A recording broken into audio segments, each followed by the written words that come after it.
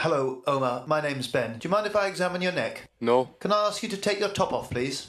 The patient should have the neck and upper thorax exposed and be seated. This is not how to examine the neck after an injury, and take care if there is any other potential cause of instability, such as rheumatoid arthritis. Inspect from in front and behind and note the posture of the head and neck. Palpate the spinous processes from the occiput to T1. T1 is normally the most prominent. Tell me if it's sore at any stage.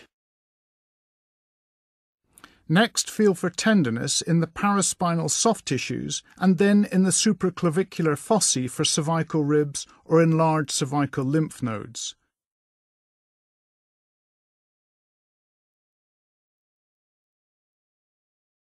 Feel the structures in the anterior neck, including the thyroid gland.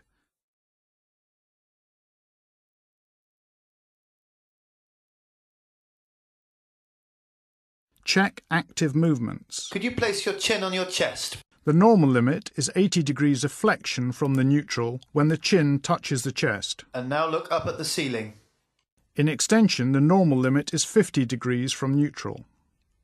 Now can you place your right ear on your right shoulder? For lateral flexion, the normal limit is 45 degrees. And the left ear onto the left shoulder.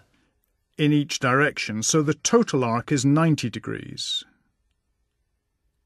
And now can you turn your head to the right, looking over your right shoulder? This is lateral rotation.